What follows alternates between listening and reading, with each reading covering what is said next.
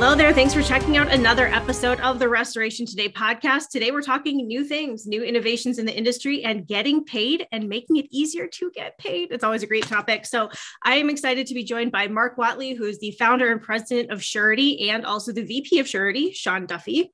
We are going to talk about what this technology is and how it can help contractors and homeowners and carriers, everybody involved in the claims process, kind of expedite that payment process when there's a mortgage lender involved on the check. So, all right, I want to start from the beginning though. So I'm going to toss it over to Sean first to have Sean introduce himself a little bit and share a little bit about your background. Yeah. First of all, thanks for having us. Really excited to talk about what we've been building for a while. Finally. Finally. We've been holding this in our back pocket for you, 2.5 years, for me, about 8 months less than that, a full year almost. I actually came from the campaign space in politics. So that was my career for about 10 years. And then basically on election day, I got a call from a guy who I didn't know, had no idea who this guy was. He gave me a call, said, "Hey, I'm looking for someone who can do a lot of different things all at the same time and can learn on the go. Your name has come up a couple of times from people I know. Do you want to sit down and chat?" And I told him, "Hey, I've got a little bit of a deadline here at 8 p.m. on the dot." Because it was literally on election day. Can we talk tomorrow? And then a week and a half later, I was working here at Sureti as the first real full-time employee. And we started building something and really building upon what Whatley had already done. And wow, year and a half later, here we are, really, really excited by what we've already built and what we're going to build going forward. I've heard of some big leaps getting into the industry that might trump all of the leaps going from political campaigns into that. Was good for you. I love that. I don't know that it's that wacky. I mean, for the entrepreneurs that are listening to this, Michelle, it's really interesting to watch somebody run a campaign the way that Duffy does. It's such a visible role. Mm-hmm. And then you can reach out to somebody who you think is running a good campaign. And if you lose that campaign, you're basically unemployed. And so you can go, okay, well, I just saw your work product. That seemed compelling. There's a lot of reasons that very well-run campaigns don't win. Yeah. And we continue to hire. So here in San Diego, if I look out to my left and Duffy's right, we are only 25 yards away from each other right now. But in between him and I is a bunch of folks from politics. So we systemically hire out of that ecosystem thoughtfully, because I think that's an interesting way to observe somebody's work product and then work them in to the business if all of a sudden they end up unemployed after the election. You have to be innovative in a completely different way to be in politics and campaigning. Like it's PR to the extreme and constantly having to update. So I love it. Okay. All right, Whatley. So go ahead and introduce yourself for people that don't know you, and good luck keeping it to a minute. Ready, go. Mm-hmm. All right. So I am a restorer at heart. So when everybody was in school and they were working at TGI Fridays, I was working for some big contractors. So fortunately, I learned how to build early, and I'm really grateful for that experience with some big builders here in San Diego. And ultimately, that ended up expressing itself quite in a compelling way. Like later in my career, I did some time in private equity space. I had a few bucks in my pocket when that firm decided to shut down. And so I'm like, okay, what do I know? I know how to build, and I kind of know my ways around the ones and zeros and finance to some extent. So what's going to be recession proof? Michelle, I am like a product of like that 2007 financial crisis, right? Can you imagine managing $19.8 billion and then going through that? It didn't matter where you were in the company. That was not fun. I remember us having like Dom Perignon in our fancy like conference room, and it was for us like winning a deal or making a great trip.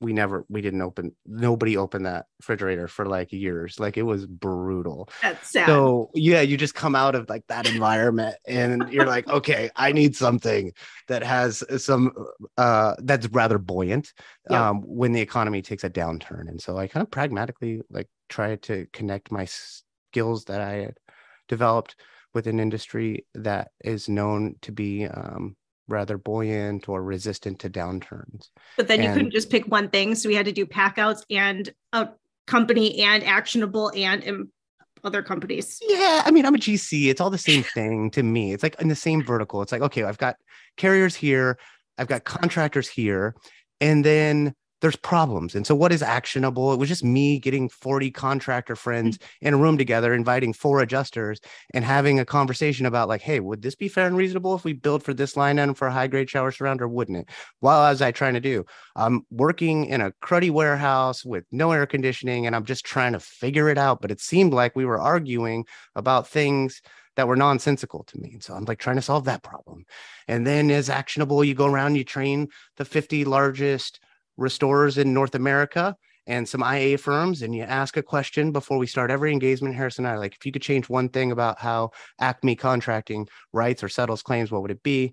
And what happened?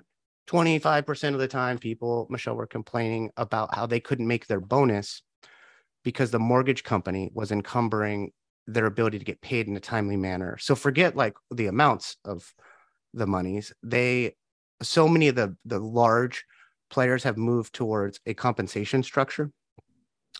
Chris Hill did a good job of like putting this in place with pods and so on. He's a consultant that's trained a lot of the larger restorers, but you get paid more if you get the company paid within 30 days, right? And then that the tier goes down, you get a negative X mod if it's at 60 days, and at 90 days, you get more of a negative X mod. And after 90 days, you get no ability to participate in the gross profit by percentage, right? So my heart goes out to these folks in the audience. They're just trying to make a living. They're trying to make their bonus, and they can't because a mortgage company is withholding those funds. So if you're me, you're like, okay, this is a problem to be solved. Like, this is really bugging me. But it's a hard problem to solve for sure. And I've been chipping away at it now for 2 years in earnest, like just sorting that issue out. So here we are today. But it's been like one of a pretty damn best kept secret, Michelle, for a while. All of our clients have been under NDA, and everybody was really honorable to us for allowing us to build quietly. So no one knew what to attack, right? And so you're going to be the first one to tell the restoration ecosystem, property insurance ecosystem, what the heck we're up to. Well, I'm excited. I will never forget you looking at me at RIA in 2020 and going, "You still haven't figured me out yet, have you?" I'm like, I am never forgetting that comment. That sounds awful. I don't like me very much right now. I was like, I'm a lot to be not? So hopefully, I'm always up to something. Every time everybody thinks I'm doing this thing, I'm probably doing something else. So what has it looked like over the last 2 years of developing this platform and working with, like, are you working directly with mortgage companies to try to get them on board, plus the carriers, and introduce it to all parties? Like, what did that look like? What does that look like? So what we did is like, let's approach this from like the hardest possible check to process, which means I've got no relationship with a carrier. Nationwide check, no relationship, right? They don't care who Whatley thinks he is or what surety is. And then that one of the payees is going to be Wells Fargo. Wells Fargo is the second largest mortgage company in the United States. There's no way that we can penetrate that. So let's not even bother trying to approach them with a solution yet. Can we come in and work for some of the largest restorers in North America and function in a way where all we were trying to do at the outset is be like, can we use some technology to like accelerate the release of these claims proceeds with no relationship in place? And fortuitously, COVID just was this tailwind. Duffy's laughing because like, man, I'm sorry. We got so lucky. Like, if you ask me on a podcast, is this luck or hard work? I'm not going to give too much street cred to luck. Like, it's a lot of massive action and meets opportunity in my view, but we can't take any responsibility for that. So we were like, well, this is silly sending people out to go inspect losses, and the people going out inspecting losses, the mortgage companies found that to be really expensive. And so now they're withholding $750 unilaterally out of the claims process, the proceeds we're distributing, right? So that's a major problem. Some restorers are pretty frustrated about that. Policyholders are eating it most of the time, but it's still creating a lot of tension between policyholders and contractors. You can see that, right? And anyhow, we're like, hey, mortgage companies, Duffy's team is like, we have a geospatial scan that's showing that this property has been restored to pre-loss condition. They can't get any inspectors to go out to the property because it's COVID. policyholders don't want people in their house. Policyholders are the ones collecting that geospatial data. Like it just worked, checked a lot of boxes. And all of a sudden we were there. And I've always told our clients like, hey, our business is clunky right now, but it's less clunky than what you guys are doing without us. And at least we're a financial institution and we're treated as such by other banks. You're treated as a contractor. Yeah. It's totally different. And we're an unbiased third party that seems recognized by everybody and swiftly. So I don't think we'd be here and have done the volume that we have done to date without COVID. But somehow our model and COVID just worked really, really well. It was definitely a leap that was advanced by Matterport geospatial technology. Okay. So Duffy, can you talk about the process of what surety looks like? Let's say you are in a claim and I guess the customer gets the check that has the mortgage company on there. And now you need to figure out how to get release of that payment. So what does the process look like from the moment that check arrives, maybe with the property owner? Yeah, great question. And we've evolved this throughout the entire time that we've been developing. So actually we can get involved and be part of the entire conversation from the moment project director, project manager shows up at someone's house just to talk with them about, hey, we want to help you restore your property. But in this particular instance, let's say already working on the claim, already working on the project, check's been cut, it's sitting there in the homeowner's hands. We can get involved right then and there by the homeowner downloading our app, as long as the contractor is also signed up. They take a picture of the check itself. Boom, it goes straight into our own system. We reach out immediately to the homeowner. We start communicating. We figure out all the necessary details so that your team as the contractor don't have to do that at all. We'll ask for the loan number. We'll ask for whatever their mortgage lender could possibly need. At this point, if we don't have a relationship with the mortgage lender, we need to utilize all that so that we can start talking with them. We'll figure out all the specific details based on, what's going on with their loan, et cetera. We'll put together the paperwork. We'll then send it to everyone for a signature. We take that all, we get it on over. We'll sit on the phone for 4 hours, 2 days, whatever we need to do. We'll wait for a call back, which that happened. It happens during COVID. It was intense. It was wild. And a lot of these folks are trying their best at the mortgage lender angle to just make things function. But you can hear, kids screaming in the background. And so sometimes you got to sit there for a little bit longer. And that's what we're well equipped to do, because we're able to speak to the lenders from a perspective that they understand and get. I'm sure many people who are listening to this are thinking, I've tried to talk with lenders, but then they start asking for paperwork I've never even heard of. I have no clue. What's an adjuster's worksheet to your average restorer? Right. Or adjuster. Yep. Adjusters are like, my name's in it, and I don't even know what that is. Exactly. But that's what lenders are asking for. But we've been able to figure out a lot of this. And so we'll get to the bottom of it. We'll talk to the lenders at the language they understand. We'll go to the homeowner and we'll talk to them in a language that they'll get. We go to the contractor and do the same. We'll go back to the adjuster even and do the same. We'll collect everything for you. We'll reach out to the contracting team whenever we need something, specific. Sometimes, hey, we need an update. What's going on here? Are we at 50%? Cool. We can get that next disbursement moving out of mortgage lender. Or if we get all the funds completed and it's just sitting here with surety, you tell us you reach 50%. You get us a scan showing that the property's been restored to 50. Boom, there's some money straight into your account. We'll ACH it to you. We do all of this all the way until the end, where we do require a fully signed certificate of completion from the property owner and from the contractor. So everyone's happy. Everyone knows where the money's going to go. As soon as that happens, scans completed in our system to protect everyone involved here. Money goes out. Everyone's happy. Property is restored. Contractor's been paid in full. Property owner didn't have to deal with 90% of the craziness that's involved in the entire process. Yep. So who and the parties involved is paying for surety's involvement? The one that's experiencing the most pain. So when we set out to build this, we're like, what is the job to be done? And like these poor project managers and estimators weren't making their bonus, but also the owners, like they were experiencing a lot of hardship in terms of time weighted cost of capital. Their aging reports getting extended out. And that was painful. But when we got under the hood of it, it was more than that. It's policyholders, when they do a bunch of work to extract money out of the mortgage company, like the more you harm a policyholder, the more like soft fraud, moral hazard emerges. And adjusters are, at risk of those consequences. and those behaviors, but so are contractors. And so if the policyholder feels like harmed throughout the process, they start doing things like, hey, I know that painting this kitchen was beyond the scope of work, but can you just do this because this didn't go great? And they're holding all that money, and they worked for that money to get it from the mortgage company, right?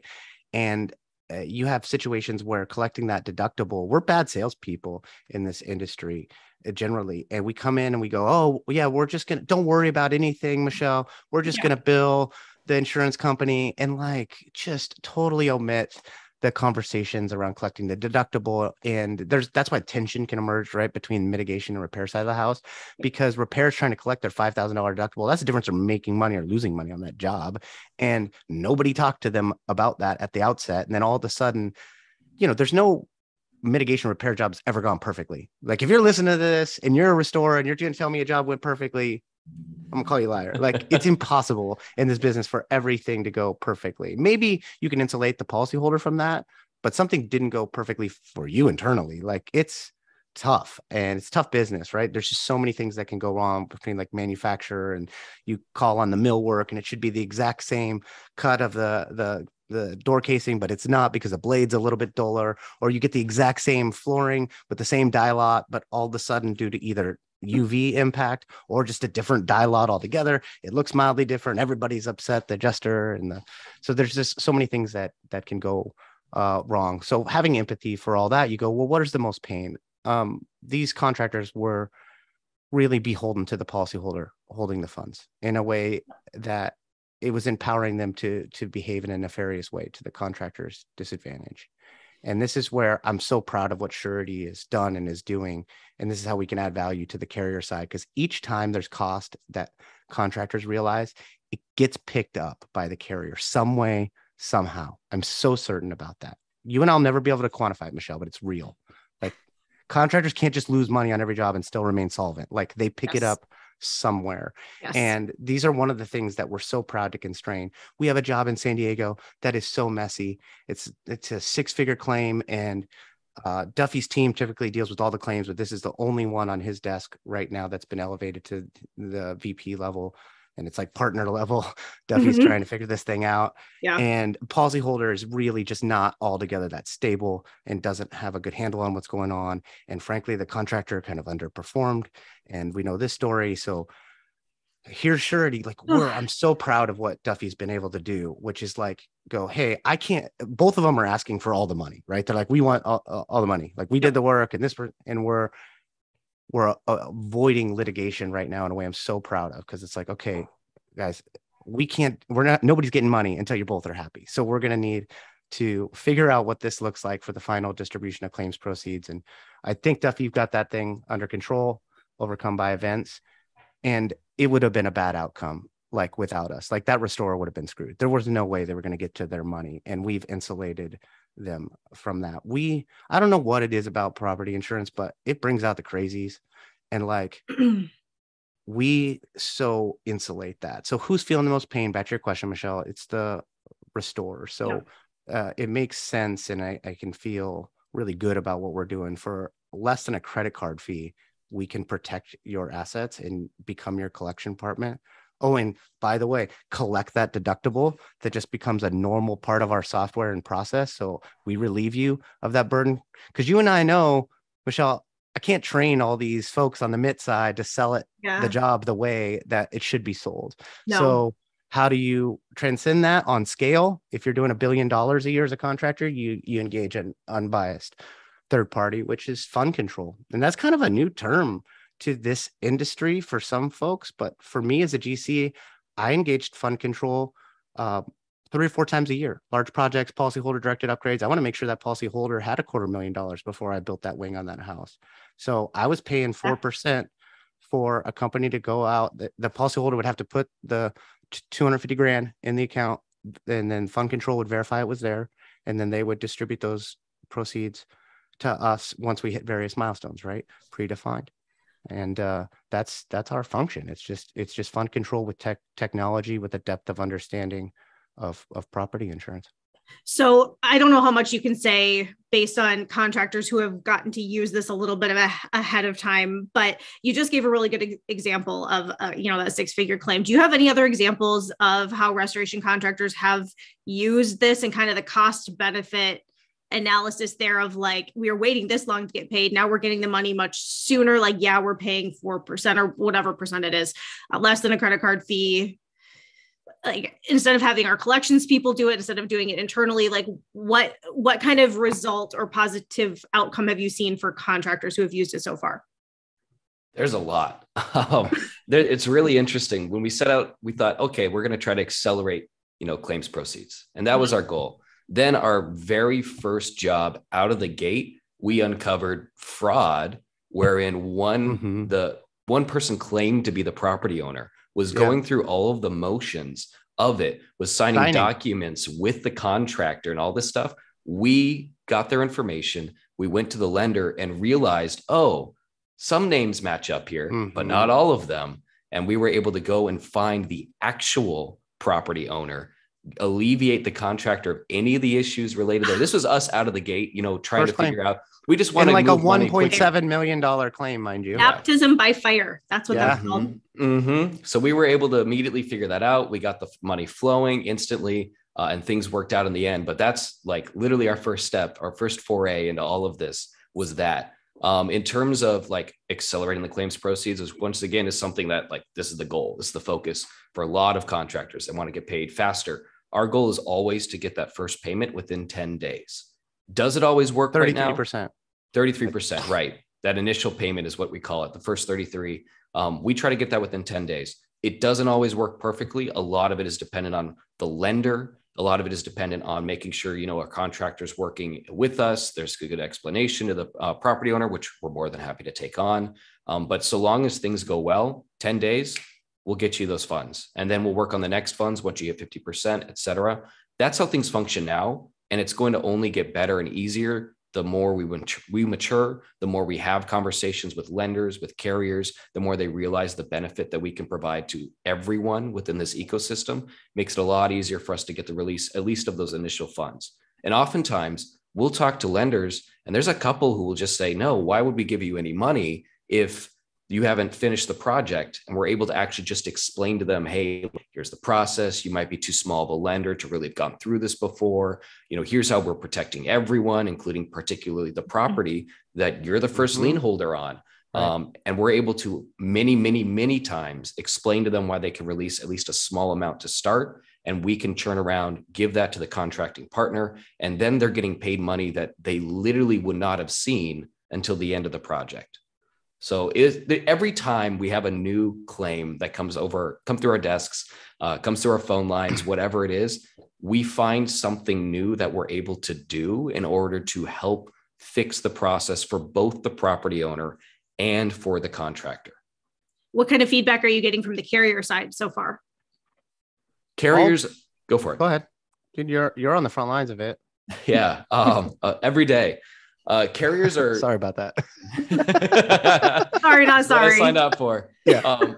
Carriers are really interesting. So I've actually developed, when I'm doing claims, I've been able to develop personal relationships with a couple of different agents, supervising agents, even just the front lines there at the carriers who know me by name. They'll see, oh, here's a phone call coming from an 866 number. I bet that's surety. And we've been able to talk with them and I can accelerate things because of that so quickly. There's others where, the lenders, it's really interesting how things are like kind of in flux between the carrier and the adjuster themselves also doing things differently, the lenders and their agents all doing things differently. We'll call a lender and one agent will say, this paperwork's out of date, you can't use it. We'll hang up, we'll call again. The new agent will be like, oh yeah, that's totally cool. We'll do the same thing with adjusters and carriers. I'll talk to one adjuster and I'm just going to pick something here from Travelers. And they'll have, won't even have the time of day for anything. I'll call again, call a different adjuster, call a supervisor. Boom, we've got things flowing. We got things moving really easily. And what he's alluding to, Michelle, is sometimes we're 25% of the time getting the carrier just to release just a surety because we exist to protect their interest. Yes. And they get that. And so as long as we've got a relationship with like the claims manager, they'll be like, okay, it's a surety claim. And they'll release to Duffy, and then Duffy's job's a lot easier, right? We just do sub accounting. Okay, here's the funds for that job. And we've cut out the mortgage company altogether, which reduces our administrative cost pretty fantastically. We can invite data to the conversation now, and I can tell you guys, you restorers listen to this, like for sure, it's costing you guys 3% to process this stuff with mortgage companies and have your staff reach out and deal with all the nonsense and fax them documents, because that's the only way they accept stuff. It's costing you money for sure. And I know this because I have more scale than any of you guys. And I can tell you that's what's costing us. So when a mortgage company is involved, Michelle, we don't make any money. We're just like treading water, doing our thing. So we're building a business around this clunky model that it's like, okay, we're doing it at cost, right? And then my job is to develop the relationships with the carrier level, the mortgage company level, where we can create more elegant flows. But that takes surety having a master service agreement on file with Nationwide private client, right? And we are going to go at risk to protect their interest. If the mortgage company ever comes back to them with a judgment, then they can subrogate against surety. Is there a claim size that's ideal for surety, like getting above a certain point? Sorry if I totally just yeah, no worries. Yeah, for us below $73,000, we don't really want your check, but for literally 73,000. Yeah, that's like the math that we've done. It's very well. Think about the $7,000 checks. Like for some of our lighthouse clients, our flagship client, like ATI, who's been a great partner to us, we accept checks of all sizes for them without a minimum, but nobody else is going to get that opportunity, right? They bet on us 2 years ago, and we've built this thing around their business with an eye towards, like, if we can satisfy their 31 branch offices and build software to support those flows, then we can support anybody. So they've been a good partner to us that way, but we process checks for them, with a different fee schedule because they were first on board. We do have a minimum now for everybody else coming on board. That's a $500 minimum. So it's essentially $20,000 check, Duffy, right? Like, yeah, that's the break even. So we really don't want your checks under 20 grand, but okay, we can take them. I think this will change over time. There's a real cost to us. Like Duffy has probably 30 or 40 checks in midair right now from FedEx going back and forth across the United States every day. And how much do you think that cost us? Like a lot, right? And then he's got a staff out to his right that's right now on the phone with lenders answering nonsense questions, right? Trying to extract totally warranted dollars out of these mortgage companies. So it cost us real money to perform this function. But we will get to a point where digital endorsements, of course, of checks is like, check, like we got it. We have 3 banks that are swooning over us right now, trying to move towards that and win our business. And we will, as we, retrofit the plumbing, we like to say, to really cut out the mortgage company. It sounds nefarious when I say that, but what we've come to realize, and we started working with Fannie and Freddie, Michelle, to understand what happened in Freddie, as if we were on first name basis with Fannie. Like from the mortgage side, right? They underwrite 85% of the properties in the continental United States, commercial, residential. And so they don't explicitly back it, but they implicitly back all these lenders. And so these lenders need to stay compliant. And so what's crazy is the Fair Housing Act 1978, like, defined this 40-point checklist that we now know about. That's asking for things like ready, adjuster's worksheet. That's where it's from, guys, 1978. So it's a really antiquated system that the mortgage companies, like, they see it as a burden, Michelle. It's a non-investable asset to them. Mm-hmm. So they're booking it as a burden. They're paying millions of dollars right now to administer what their lost draft department, and they're terrible at it. And so they're like, well, we know Katrina went poorly. That's where, like, the MBA, the Mortgage Banker Association, got everybody strummed up. In 2005, after Katrina, there was a bunch of pressure from the governor to have the insurance commissioner put pressure on the carriers, and carriers wrote checks without lenders on it. And then seriously, like, hundreds of people took that check and just pieced out. And then there was nothing. And so these lenders got all spun up, and they're like, we need to be listed on check. Well, law of unintended consequences, they should have had somebody like you consulting for them. Lobbyists aren't my favorite function, but sometimes the lobbyists know what the heck's going on. They ask for something that has ended up costing them more money to service this than it's ever protected them on the downside. And so when we explain to the mortgage lender, like, hey, we're cutting you out, this is like a welcome notion to them, as long as they know that their interest can be preserved, and we give them that solace, they're good to go. They don't want to process this stuff. So it's like an interesting outcome of, I think really not legislation, but like lobbying efforts. That like the folks that led that didn't really get our space. Yeah. Okay. So on talking about the technology that's needed on the contractor side, you need a phone to be able to scan in the check, and you need to be able to do 3D imaging. Is that right? Do you have to do 3D imaging through a certain technology, or is that open to multiple platforms? Yeah, it's geospatial agnostic. So Matterport is the gold standard, what most restorers are using, but we're open to DocuSketch as well. For us, we want to put as many claims duties on the policy holder as a first order of business if it's elegant.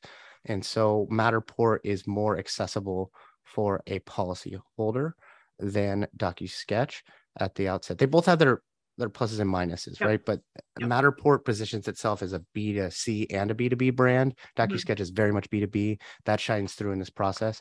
So we've never had a DocuSketch performed by a policyholder, but we've had plenty of Matterport scans performed by a policyholder. So we go through the stage of like, hey, we're going to try to get Mrs. Smith to perform the scan. If she can't, then it's the restorer's obligation to perform it. And if the restorer can't perform it because they're too busy, not available, then we go to the Matterport Scan Services Network, and then we commission that scan, and then we just withhold the cost associated with that cost plus from the claims proceeds, right? Okay. So that's like the three steps, and that seems to work pretty darn well. But usually our restorers are in the property anyways, and we don't need like super high fidelity scans or Pro 2 scans, which Actionable recommends from a pre-mitigation, post-mitigation perspective, because the Pro series scans do the very best job in terms of measuring the depth data and the imaging. We're just looking to confirm that the property is being restored. Oh, there's the mechanical, the HVAC's done, the electrical is done, the plumbing is done. Okay, like we can release 50 or 66%, our second tranche of funds. So we can use an iPhone, right, for a policy. Well, that's just fine. And you can use a 360 camera. That's just fine for us, because really we don't need the depth data at that point. We just need the imaging. And I love it from a stakeholder's perspective because you can't manipulate it. I've had access to the full SDK bundle, the software development kit from Matterport, for 6 years for another venture. And me and my devs wouldn't know how to manufacture like fake plumbing and electrical. And we've been underneath the hood of that. So if we can't do it, I'm pretty sure that nobody else is going to be able to pull that off in a kind of way where they would be able to, manipulate us or engage in fraud and abuse. So that's why geospatial is special to us. But we're talking all about interior claims. We are not doing geospatial for exterior, but we do have a drone network where we deploy FAA 107 pilots under our direction to go and collect aerial imagery. So nobody's really gotten good, or it made it accessible in terms of cost for doing geospatial capture for the exterior.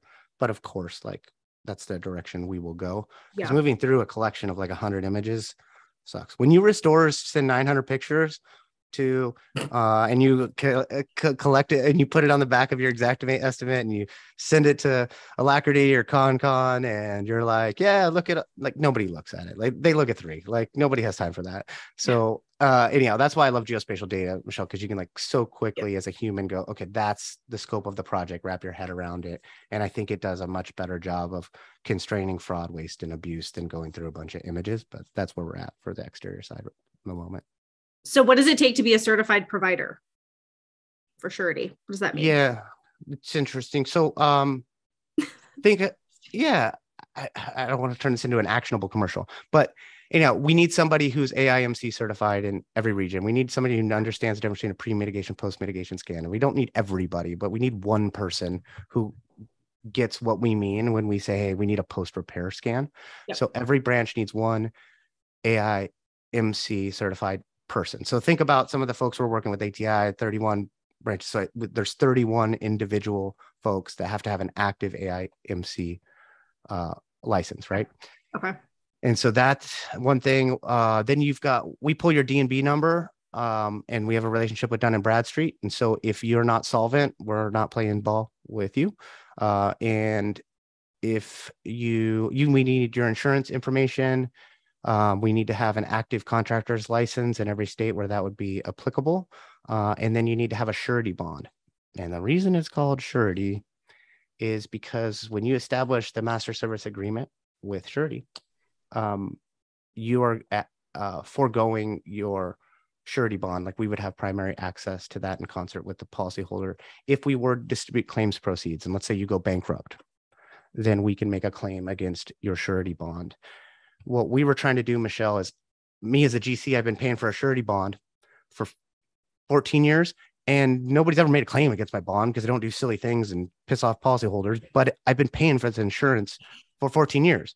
And so I thought, like, how can I protect the carrier? How can I protect surety with insurance that already exists and really is never being used? And so I'm using that. If we ever have a carrier subrogate against us, then we can kick down and pull on that $250,000 surety bond in Phoenix and so on. So we can get quick access to that cash. And that gives our carrier partner solace that we can perform financially if something really went wrong. Does that make sense? Yep. That makes sense. Okay. Anything that we haven't covered that you want to talk about, either of you? In effort to have a valid product, if I'm approaching USAA or Nationwide, which we're in the process of, I mentioned them twice, but yeah, we're in talks with them, but there's other carriers as well. You have to cover your top 100 MSAs, municipal service areas. And so right now we have 61 covered, right? But we need to round this out and get another 39 in here in the near term. So that's what I care about right now, is taking care of, like, South Carolina, North Carolina. We don't have exposure in the state. Like, that's a problem for us. But we also have got areas that are oversubscribed. So we're only onboarding a maximum of 3 providers in each MSA. San Diego, don't bother applying. LA, don't bother applying. San Jose, Denver, Orlando, Houston, we have full coverage. We love you. We'll get to you maybe next year or something. But if you apply, we're not going to accept. We just don't. Atlanta, Nashville, like, covered, because it takes bandwidth from us to onboard you, vet you. Like, we're not taking everybody on our platform, right? So at any rate, we're interested in the areas where we don't have coverage, right? So that's what we need to be thinking about. And, like, if you're interested at all to get involved with surety, because there's a payment rail here to get you paid quicker, and you're paying for it anyways.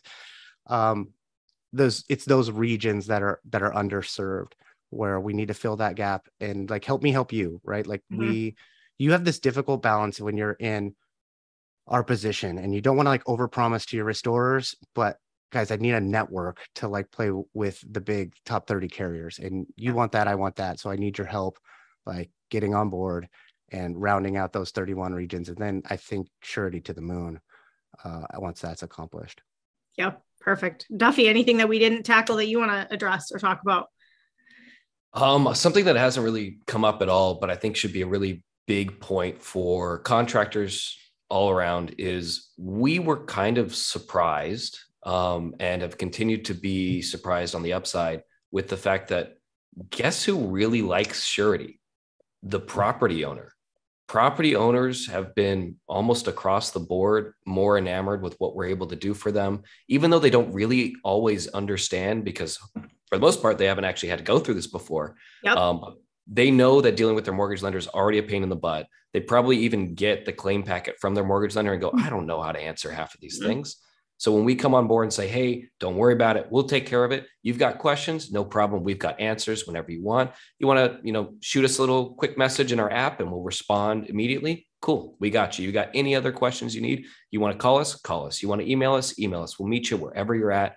And without really any exception, property owners have been very, very positive about their experience with us, which we were like, that was not exactly the focus when we first came out of the gate, but it's really grown to be a big part of the value we provide to everyone. Because a happy property owner, a happy policyholder is good news for the adjuster. It's good news for the lender, and it's great news for the contractor.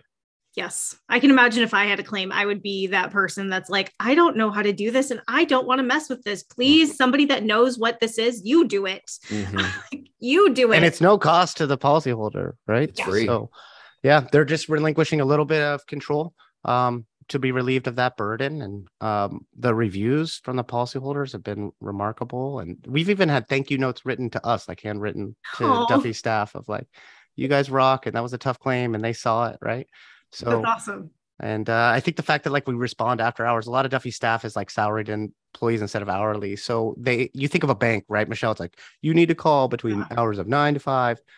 We have a messaging system. So if one of Duffy's analysts is like on a Saturday and it's a 5-second question that they can quickly answer for a policyholder to keep things moving and not wait till Monday, we function that way. And that's, it's true to our brand of like, hey, it's your money. Something I've always never enjoyed about like banks is you come in and you ask for cash and they ask you a bunch of questions and they act like it's their money, right? You ever feel that way with your banking institution? Yeah. It's like whatever we do, like we're not a bank in that sense. Like whosever's money it is, it's not ours. So that tagline in the inverse, we say around the office, it's like, hey, it's their money. And so we behave as such, but we try to respond in a level that's commensurate with what restorers are expected to do. And so if restorers want something from us, reasonably all hours, weekends or whatever else, and it doesn't take too much resources, like we just kind of keep it moving the way that they do. And I think both sides, but the policyholder and restorer side have really come to appreciate that. Love it. All right, gentlemen. Well, thank you very much. I'm excited to help get this news out to the world and see where you take it and see how long it takes you to get into those 100 markets and beyond, way beyond, I'm sure, quickly. So thank you very much for your time. And I hope that you have a great rest of your day. All right. You too, Michelle. You rock. For more Restoration Today, visit our website, cnrmagazine.com, or find us wherever you get your favorite podcasts.